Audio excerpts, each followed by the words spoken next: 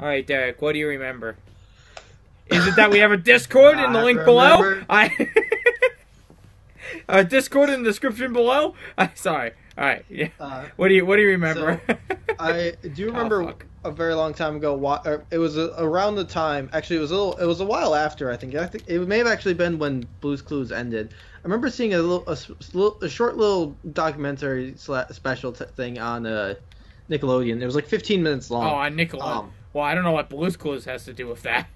On the guy who played Steve. I don't remember what his name is. Okay. Oh, it's on Steve. What? But why was it on Nickelodeon? There's the guy who played Steve, and then there was Blue's Clues. Was Blue's Clues Nickelodeon? Yes. No. I get. Yeah, you know that seems to make sense. No. Something's wrong there. It was a short little thing though on why he stopped doing the show and why he ended up going off to college in quotation marks, and he pursued a music career. Everyone thinks he's dead. Yeah, people. Yeah, he's not dead. He's alive. I think we actually talked about this in Fract Ask. We talked about Steve. I don't know if we talked about this specifically that you watched the documentary, but we talked about Steve.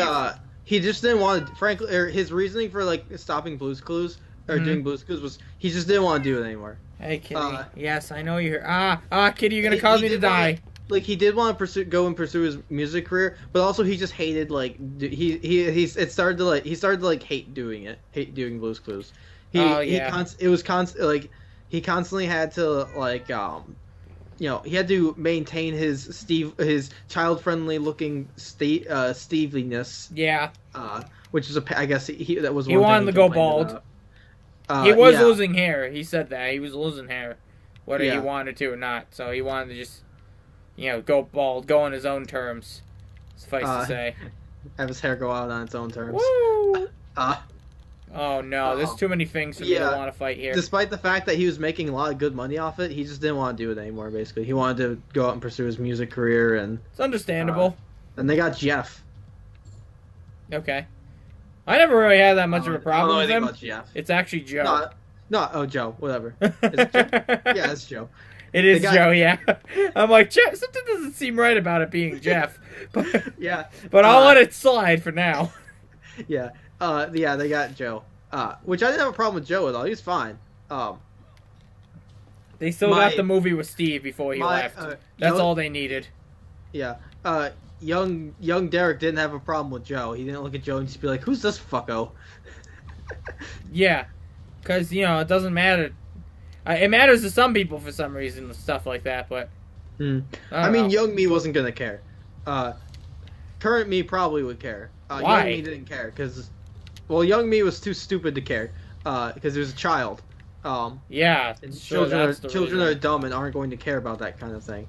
And if they do, their opinion doesn't matter. They're a child. Nice. I'm okay for right now. But I don't know why I would have a problem with it now. I'm just saying, I have the sentient thought now to have a problem with something like that. I don't know why. Seems because when I was a child, I was dumb because I was a child.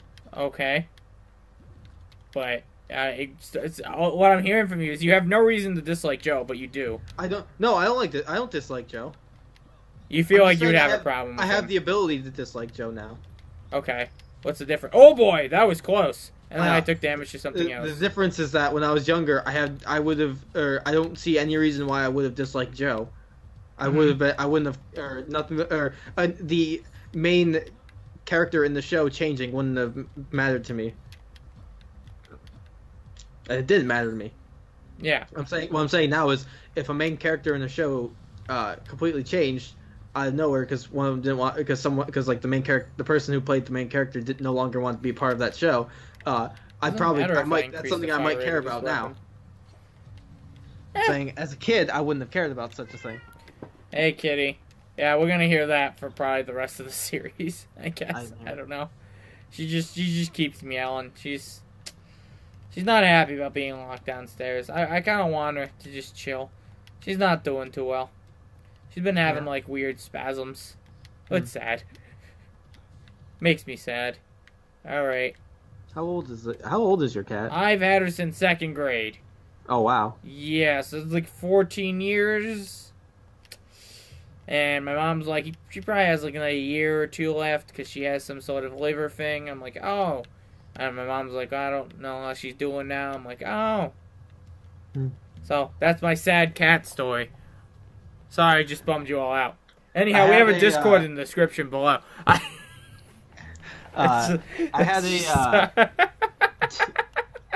had a cat that she was I think she was a year older than I was. And we had her all the way up until she was 17. Yeah, I had a cat that was older than me. We had her all the way up until she was 17. And this cat used to... Bad. I don't remember how it became a thing. I don't remember when this started. This had to have been when I was in like 2nd or 3rd grade probably. She would at some point she started to just like, because like she used to like live in the basement. She just refused to leave the basement most of the time. Right. Except when no one was in the house, we'd catch her upstairs every so often. Like it's not that like we didn't want her upstairs or anything. It's just that she would actually like venture upstairs when no one was around. We'd catch her like we'd come home sometimes and I'd be like, I remember coming home, going to like unlock the door when I was like in like 5th grade or 5th or 6th grade or so. And then like seeing this cat run from the living room downstairs real quick. Like I remember like ever so often quietly making it inside and seeing her just like quickly jump off the couch and run downstairs. That's like, funny. She used to have like crazy cat parties when we were like, I swear she crazy had like cat crazy cat parties when like no one was home, and then like as soon as we get home, like she just send all the other cats out the back door and just like run downstairs. She ran downstairs distracted so she could go so the cats could run out the other entrance. So you wouldn't know. So, but what she started doing was like when I was in like 2nd or 3rd grade, when I would go to bed, she would come upstairs and come into my room and like sleep on my bed with me all night.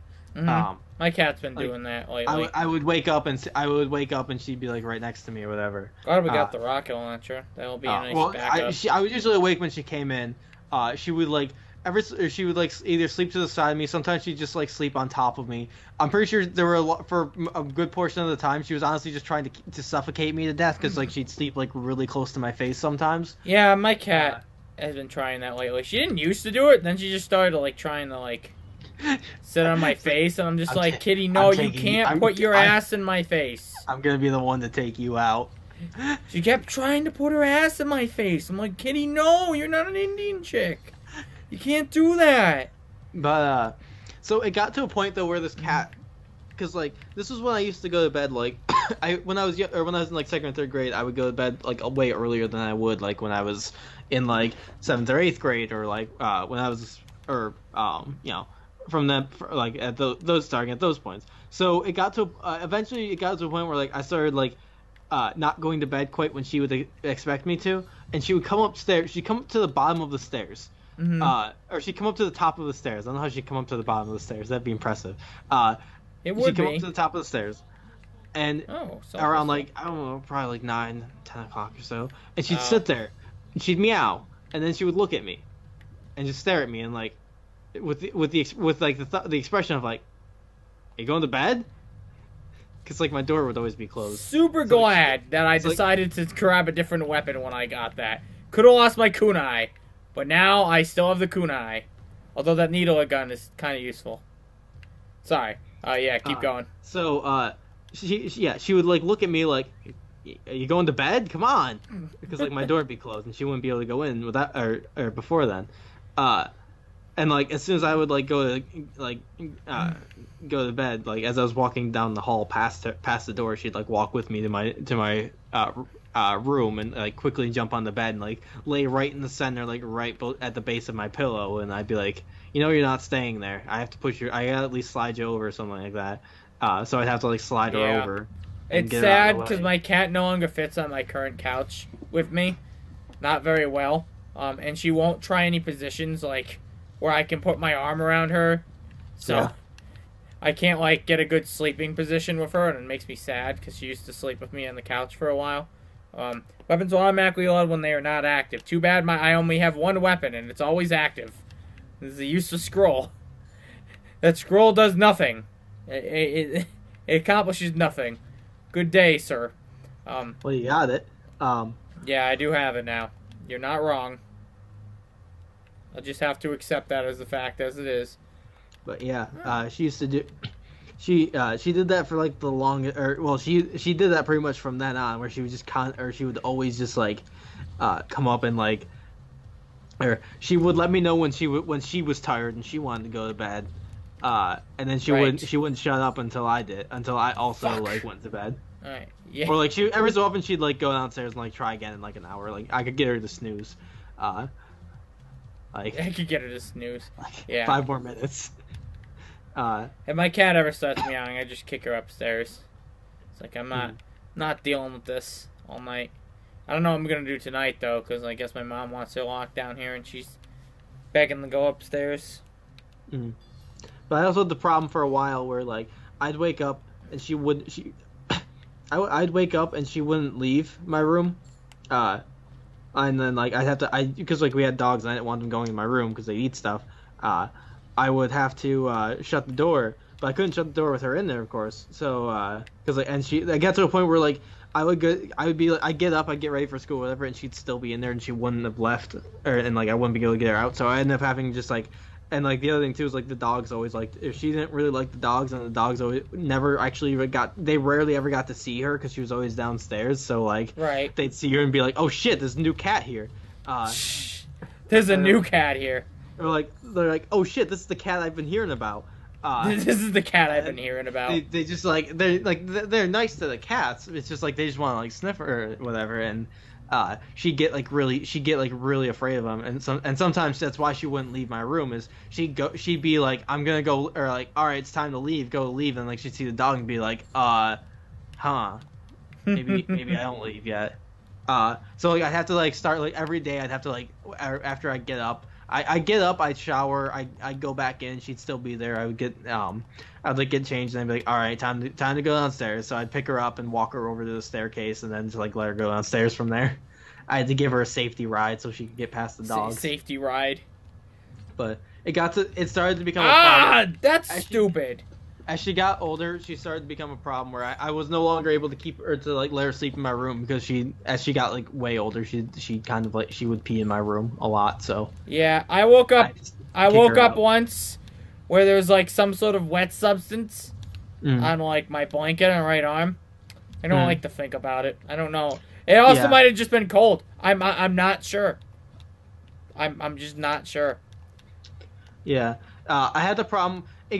That being said, she really didn't want to not come in my room though. So we had to start keeping the basement door shut, because we had to keep the basement door shut because like if we didn't, or at least at night we'd have to keep it shut, because otherwise she'd come upstairs, come over to my room and just meow, or she would also just come to the top of the stairs and like meow until the door was opened at night, and it started to become a huge problem for a while.